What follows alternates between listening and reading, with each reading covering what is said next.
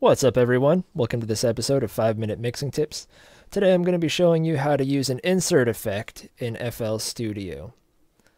Using an insert effect is different from using a send effect because you actually put it into your signal chain so that it changes your main signal. Send effect is different, and I have another video that you can check out if you want to learn about how to do that.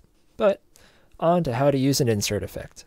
It's very easy to do in FL once you're into the mixing stage. You have all of your signals routed into different tracks in your mixer.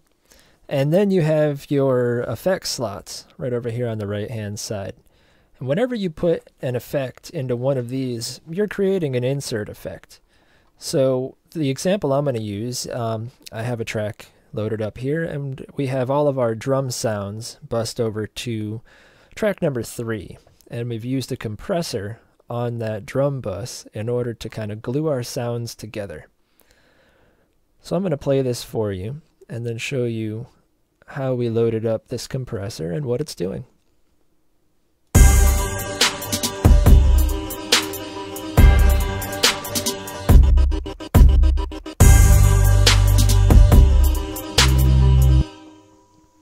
Alright, let's mute all of our other sounds. And I'm going to turn this off.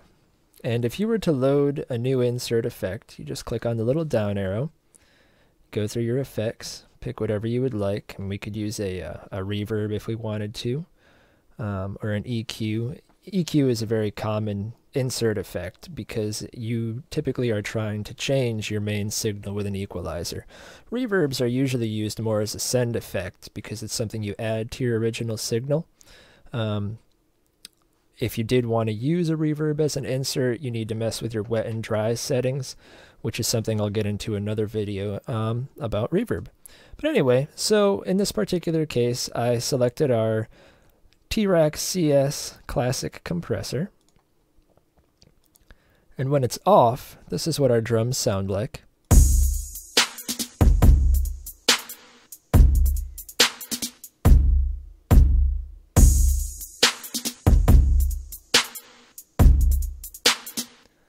So to kind of glue them all together and bring some more presence to them, we use our insert effect compressor, which changes our signal as it passes through. And here's our drums.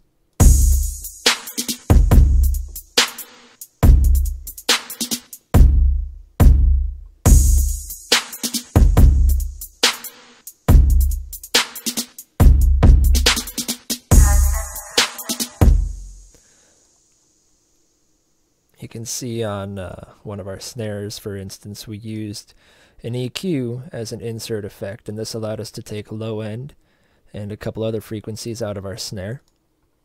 So I'm going to play this for you, and I'm going to mute that compressor and then turn it back on so you can see how it changes our signal.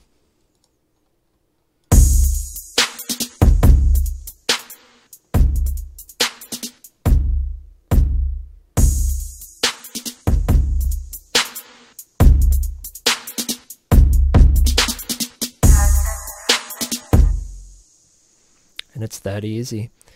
So once again, to use an insert effect, you select the track that you want to insert an effect on.